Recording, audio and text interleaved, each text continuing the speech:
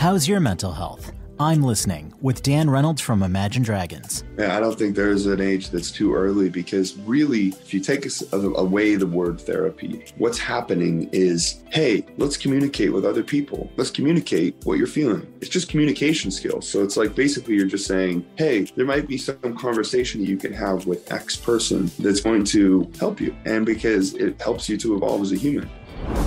Explore more at imlistening.org. Whether you're a seasoned investor like me or new to the game, it's time to sit down, roll up your sleeves, and find out new ways of making money. Subscribe to WBBM's new podcast, Gains with Andy Gersher, where I talk to experts from all over the country to get fresh perspectives on meme stocks, cryptocurrencies, AI, and so much more. Subscribe to Gains with Andy Gersher on the Odyssey app, Apple Podcasts, or wherever you get your podcasts. They blitz him, he throws it left, lands in the corner of the end zone, and he walks under the ball. Touchdown to C.D. Lamb. His second, and he comes up grinning at Dalton Schultz and shrugging his shoulders, saying, that was too easy. It is now time for Star Up, Star Down. You can't be in a bad mood today. A perfect Sunday, hopefully a great start to your week.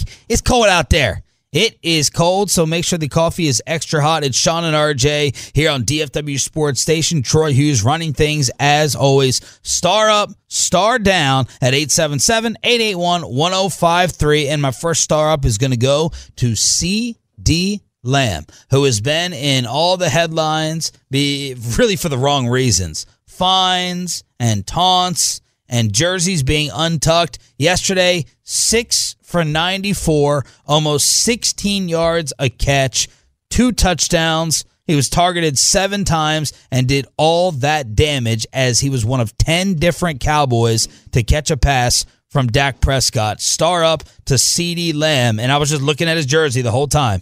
I was like, is it untucked? Is it tucked? Oh, yeah. Is it untucked? Tough to tell. 6 for 94 and 2 in the first half. And then I sent out, I swear I did not do this on purpose. I swear. There was a play in the game where it looked like a defender had tried to rip his helmet off or go high towards him again. And I said, these defenders just love C.D. Lamb's throat. They love like going up there. And gosh, the internet came back at me. Like, what'd they say? They said, awareness. Where's your awareness? People love Lamb's throat. I said, fine, head and neck. They love the head and neck area to break it down, like we're playing Operation. But I was referring to the Vikings game when he got choked out on the sidelines by Harrison Smith. C.D. Lamb, jersey untucked or tucked, 6 for 94 and 2 in the first half. Amari Cooper told us through the G-Bag Nation last week that C.D. was not completely healthy against Denver. He was yesterday. Star up to him.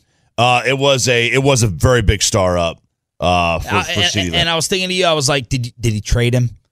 Did RJ Choppy pull off the move in his fantasy league where he was offered a package for Amari Cooper and C.D. Lamb, and you're losing out on all these fantasy points? I did not make that trade last week.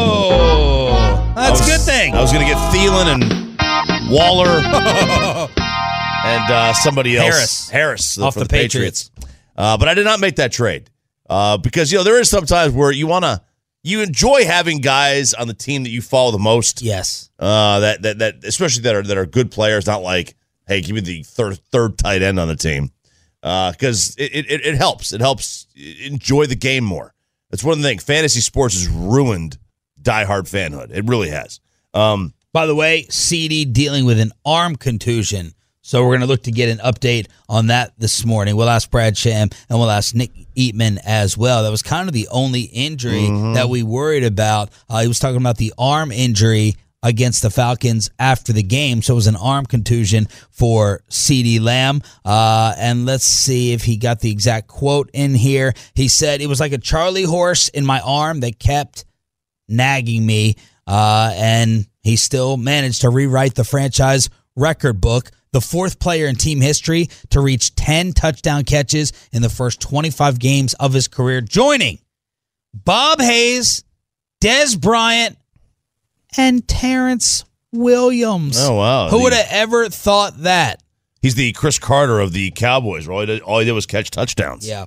That's really all he was. Good game for CD. No doubt about that. The offense hummed, and it was a really good game. Defensively, they had one player. Yeah. You always talk about Diggs. Everybody talks about Anthony Brown in either good or bad ways.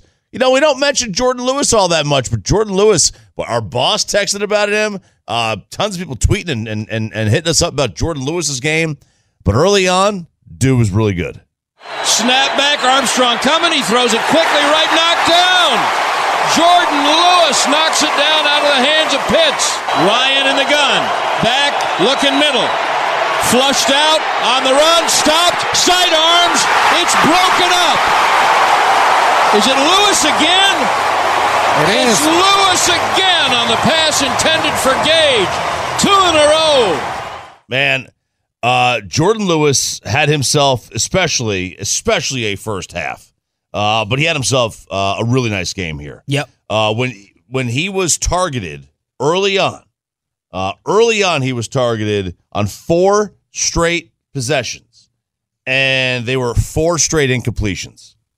4 straight passes, I should say. 4 straight passes, not possession. Yeah. 4 straight passes. He was targeted.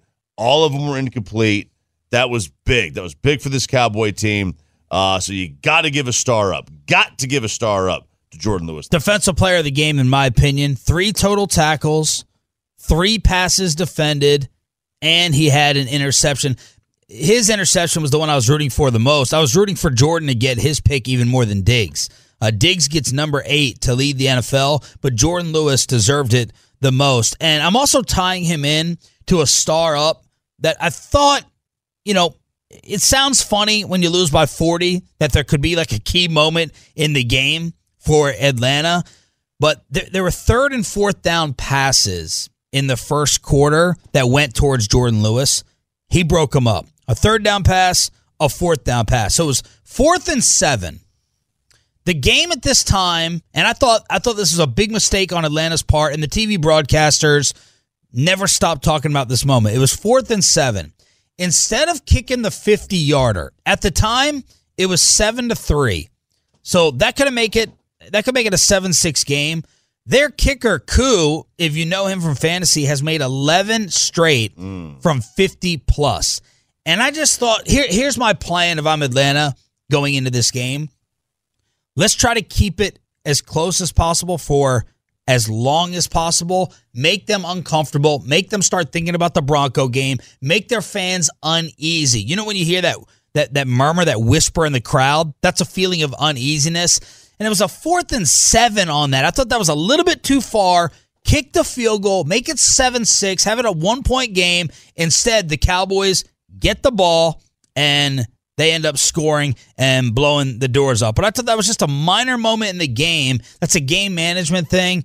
Kick the field goal, make it 7-6, keep it close for as long as possible. Instead, they had the 4th and 7 incompletion off to the races. That's the Cowboys forcing them to do what they may not have wanted to do based on the Cowboys' offense. The Falcons knew they weren't going to stop them. Yep. If they were going to win this game, they knew they had to go for it. And after that moment, Atlanta was minus 17 in yardage.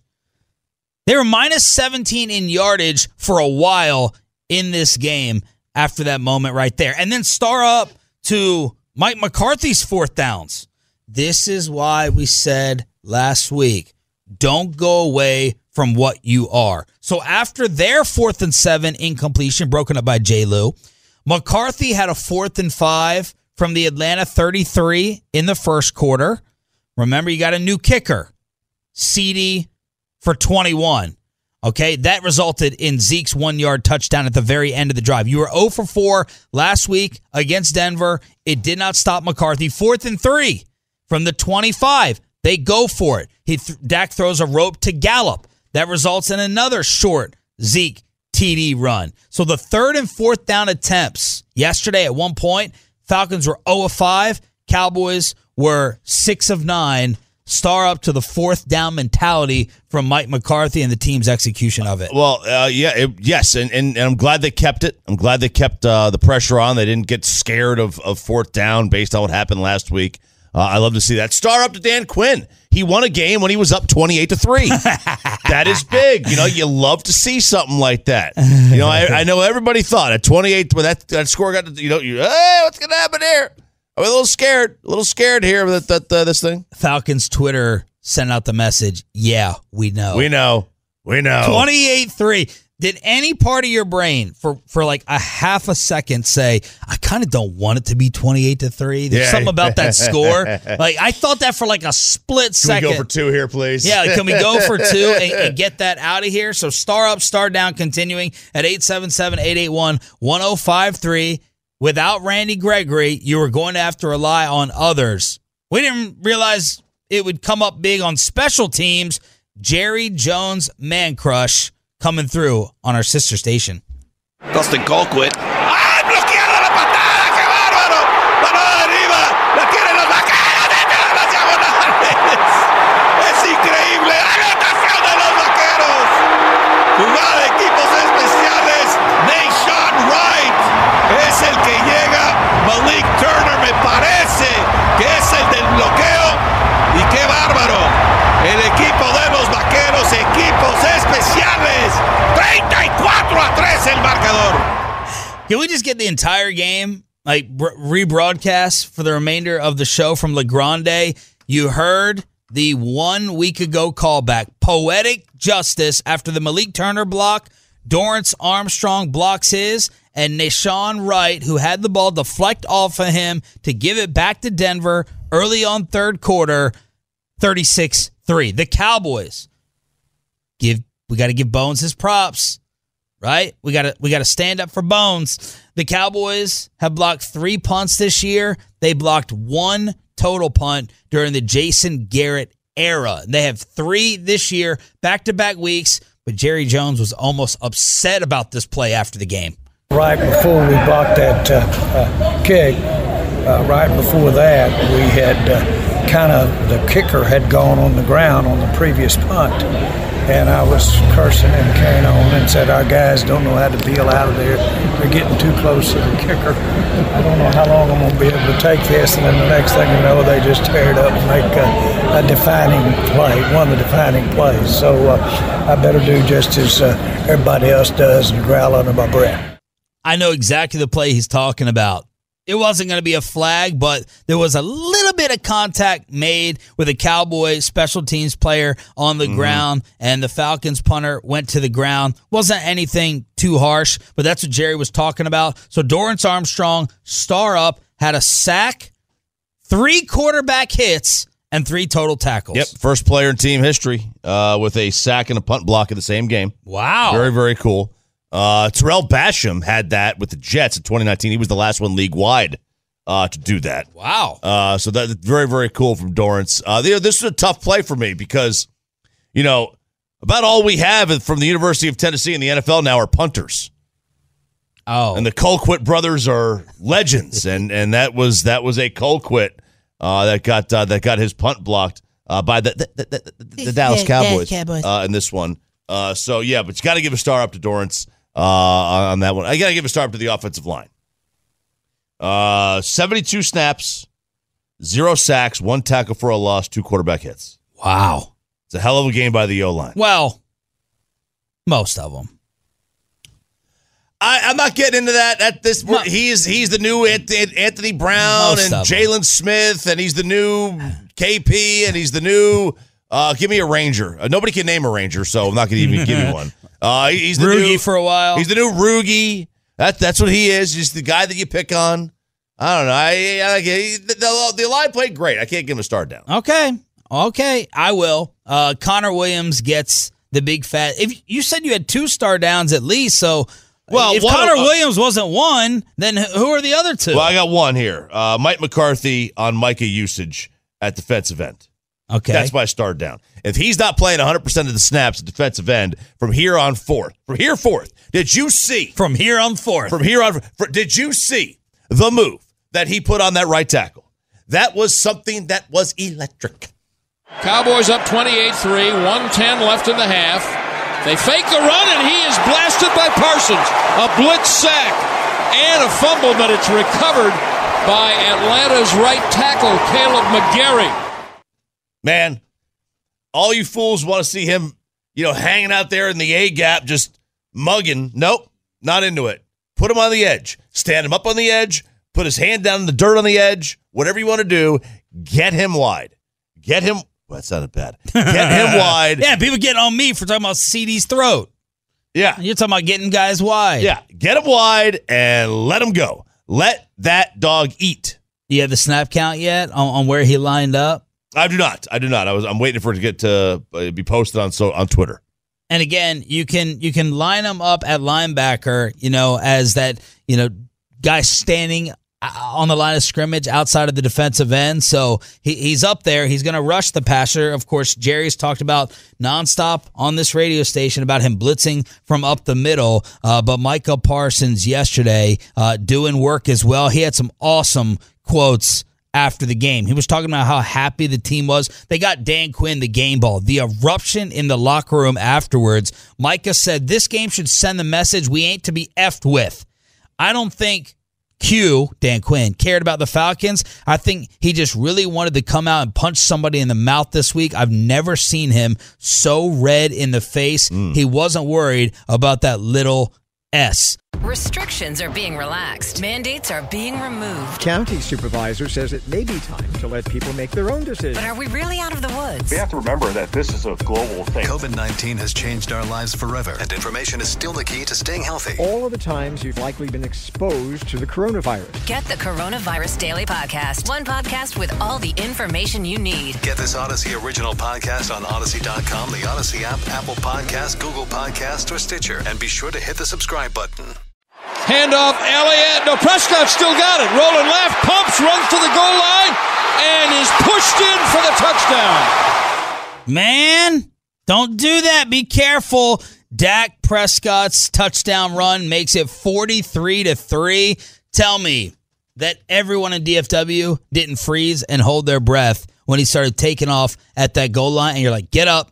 Just get up, and Dak was hyped up with the fist pump. He wanted to, of course, recover from the awful, maybe the worst game of his career against the Broncos, but I gave a half a star down to Dak running that football in. I was like, get him out of the dag-on game. That was on fourth down as well with that TD run. But overall, of course, a star up for Dak in 3 quarters. 24 of 31, 296, 2 touchdowns, no picks. The passer rating was 128 with the rushing touchdown as well. The fadeaway rainbow throw to CeeDee Lamb where it was like, I'm going to throw it to a spot. You be there. That was on third down. Had pressure in his face, and he lofted up that rainbow to CeeDee to make it 28-3. In the first half, Dak was 18 of 23 for 219. 2 touchdowns, 7 different receivers. He would end up hitting 10 different guys for the entire game. Easily his best game of the year. Not even close. Really? Not even a second. There's not even a second place. This was so far and away. Everything. By the numbers? By everything. By the numbers, by the eyes, by the old school, by the new school. Everything showed this was, without question, his best game of the year. He had a 93 QBR. It's based out of 100. Out of 100. See, I would have named the Tampa game as better. I guess my expectations for Tampa and their defense a lot higher. He threw 4 against Carolina. He had a run of at least 3 straight touchdown passes with Philly, Carolina, the Giants, and the Patriots. But you're saying, see, these numbers seem to really weigh a rushing touchdown, even if it's from 5 yards out. Well, it adds to the points added. So anytime you pick up a first down using your feet, huge. Yeah. It's huge. It really, really adds to you because it shows the complete player that the quarterback can be. And it doesn't, it doesn't hurt that you don't. It just doesn't help. It's like, what was that? On the SATs, if you don't answer, it doesn't really hurt you. Right? But if you get it wrong, it does. Right. And if you get it right, holy cow, that really, really helps. So, it does weigh. It does weigh a little bit, but yeah, he was fantastic yesterday. Dak on his TD run after the game. Yeah, I had to reestablish some toughness. Rolled out, had an option to pass. I felt like it was an obvious hold. I was actually getting ready to dive and just didn't want the ball to go off a guy's leg or something like that. And it's a goal line. I told you guys I'm gonna go back to my instincts and going to get the touchdown or the first down, but being smart about it. Jerry Jones said that's a no-no. Jerry said he did not want that to be taking place this year and maybe even for the rest of Dak's career, especially in an absolute blowout. Jerry on Dak's legs after.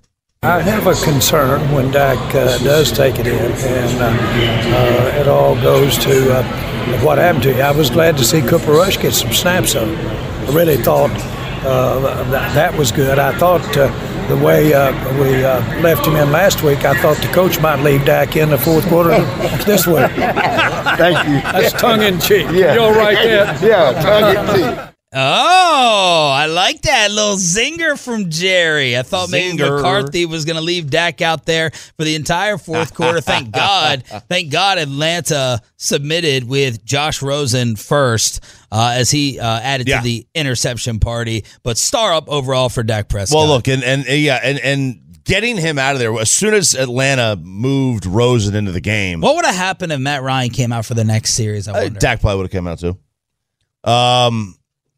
There's a chance. There's a better chance that, obviously he wouldn't have just based on the score, right?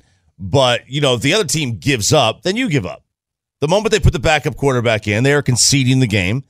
And at that point, you generally concede the game from your end. I'd have to go check. Did Mac Jones play the entire game yesterday? I'm going to go look real quick on that. 877-881-1053. Autoflex. Did not. Oh, that's right. Hoyer came in for 3 passes. Who did? Hoyer.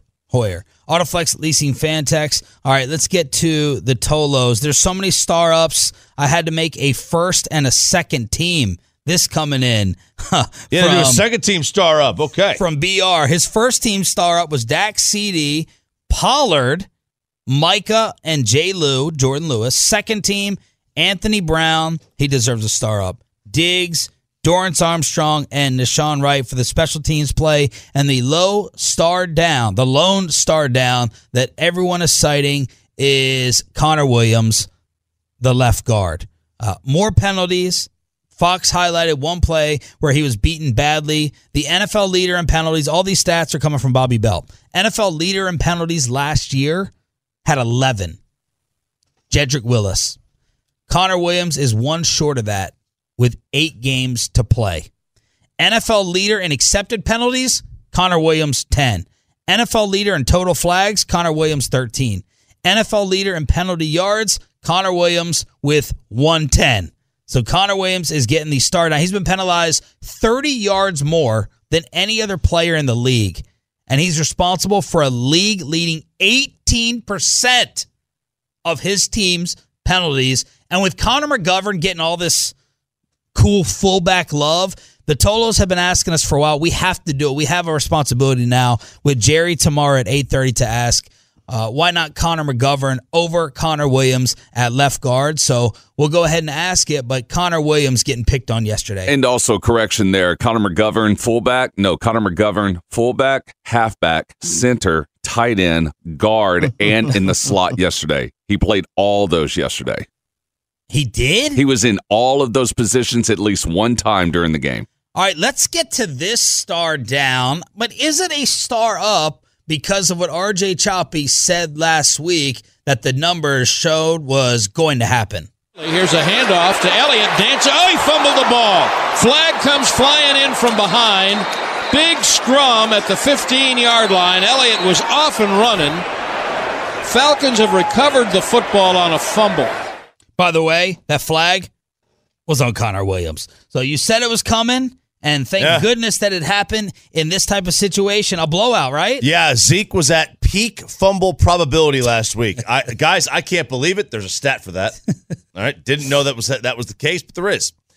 He was at peak fumble probability entering last week, which means that if you wanted to go bet on this, you can bet on this too, that Zeke was going to fumble. Wow. It would have been in your best interest to say yes in each of the last 2 weeks because he hadn't really fumbled at all. And he was due. This is just the nature of the NFL. Sometimes you're just due for things, and Zeke was due.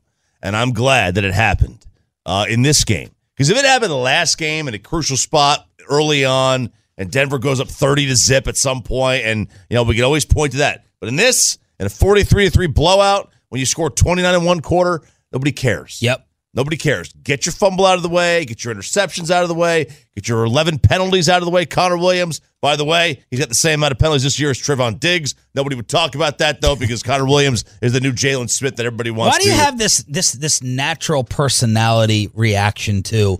It is interesting. You always try to take up for, well, if I say that, it's going to make you sound like a much better person than you are, but you always have this reaction to stick up for the little guy, the one getting picked on. I know. God forbid. I'm like the Robin Hood. And I would not think you in high school were looking at the poor kid getting picked on. No, I was bullying the crap out of him. And you always do this natural reaction when everyone is picking on one person or going with this one narrative. You have this instant reaction to go reverse of it. And when someone's praising somebody, I have the instant reaction to tear them down.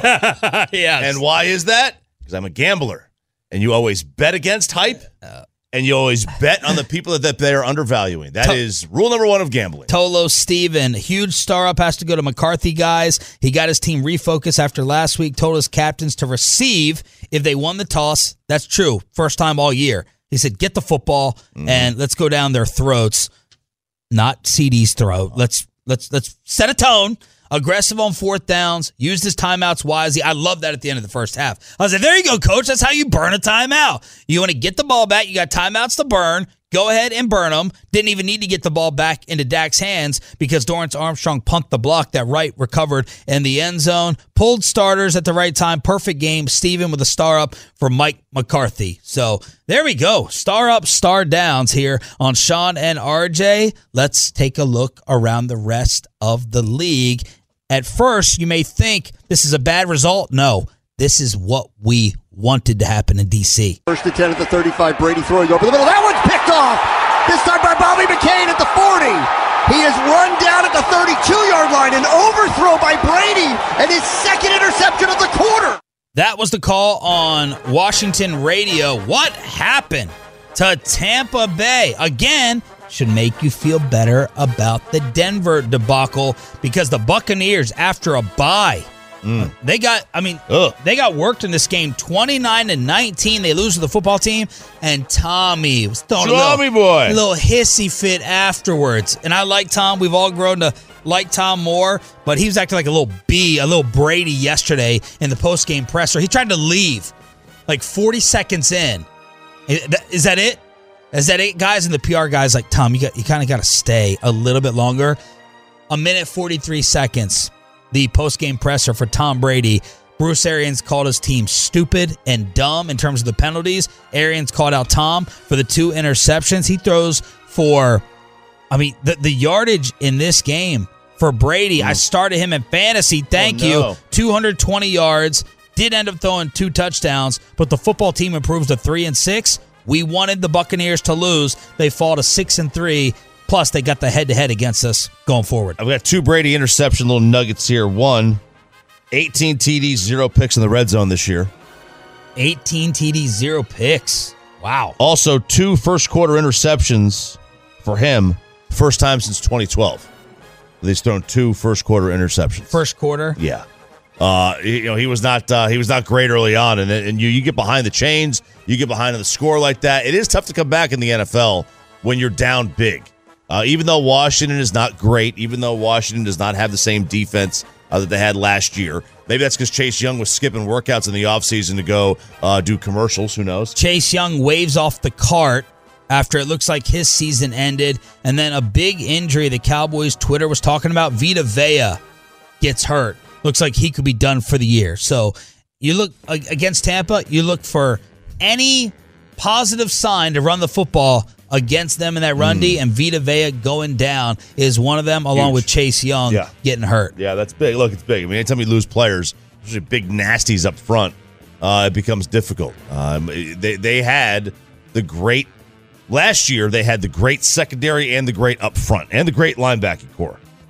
This year, the defense doesn't seem nearly as good. How about this game working out perfectly as Cam Newton returns in style?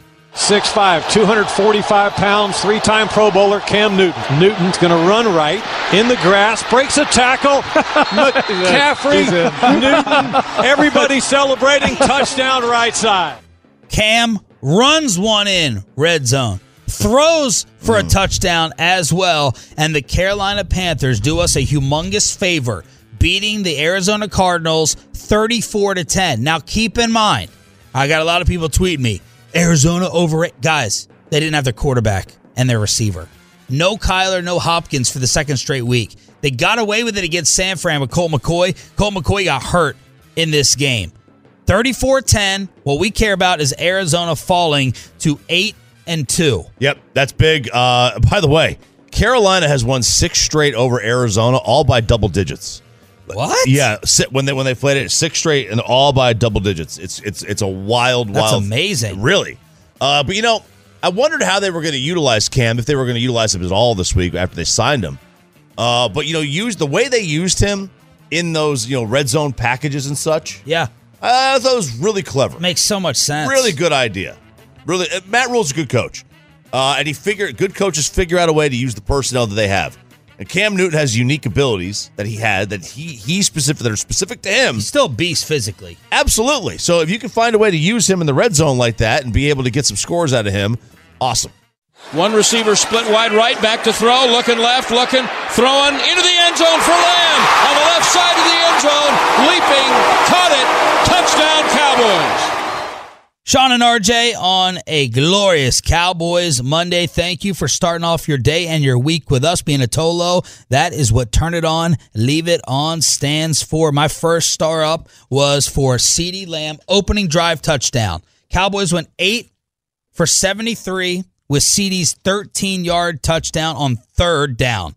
He had that opening screen, the 37-yard screen. It was the Cowboys' first opening drive touchdown in their last 6 games. Zeke had an awesome block on the drive. There were 2 dangerous Dak throws. No one's going to talk about this. Dak could have been picked with one of the throws. Then he threw a scary second attempt, but it ends up in the end zone with CeeDee Lamb. And my star down for CeeDee is what he did to Dak's face. Did you see the bruise? What is that going to look like this morning as CeeDee accidentally headbutts Prescott on the sideline, and Dak afterwards said, yeah, that was the hardest hit I took all day. I'm thinking when I'm seeing this, I'm like, bro, you got to wait for the zit to get a little bit more ready to pop before you just go ahead and scratch that thing off. You can't tell me that you didn't think dude had some ingrown hairs or a zit that he was trying to pop, but he decided to just take his knee, scratch that off, and I'll throw some Neosporin on it, or is it Neosporin, and I'll just destroy that thing. But no, that evidently was a headbutt. Yeah, it was a headbutt from CeeDee Lamb's helmet. The other things that happened around this game, no more red stripe.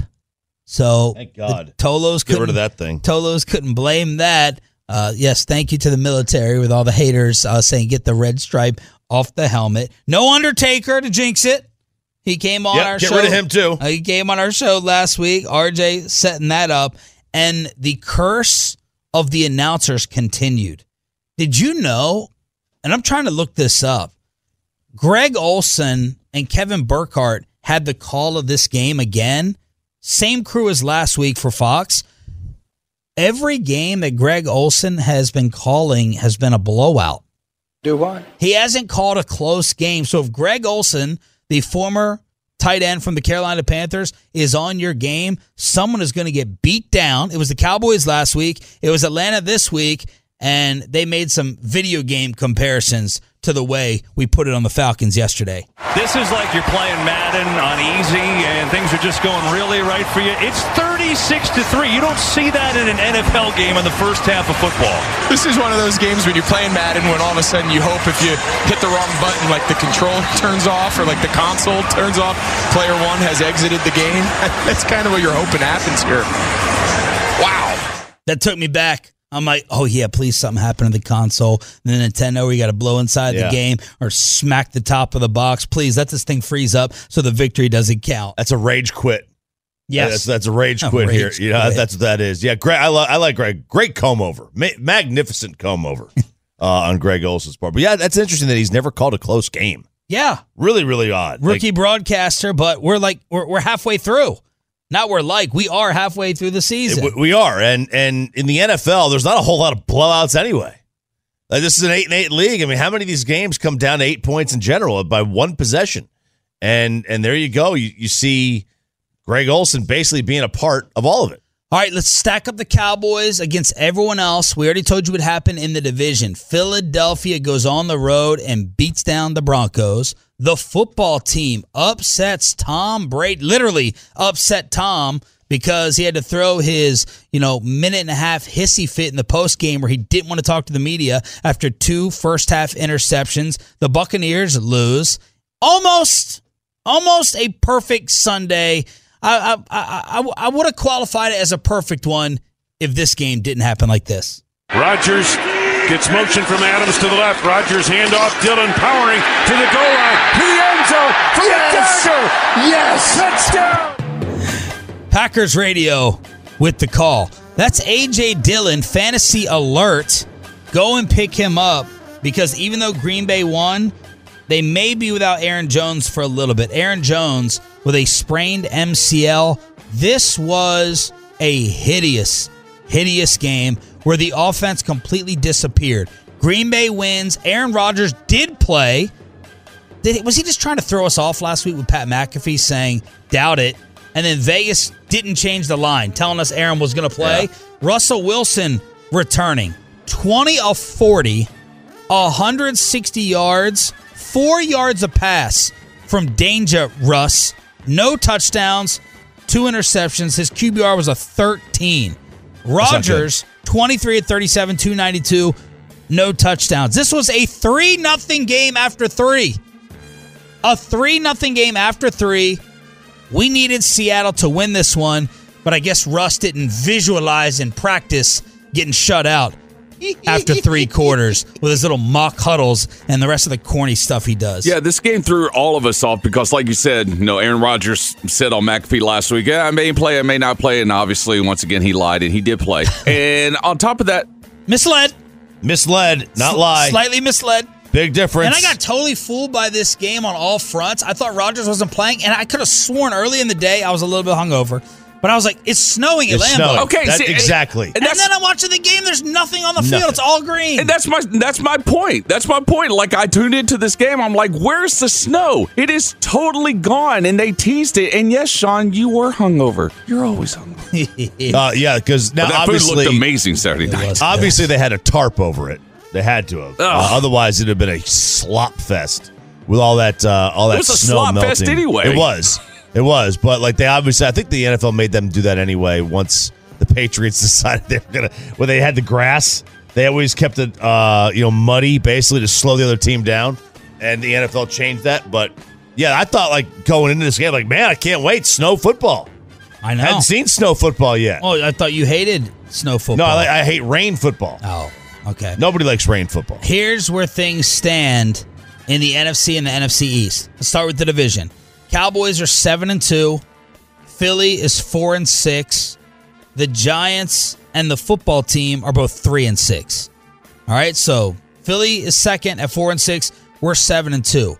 The Green Bay Packers are now the top seed in the NFC. How about their defense?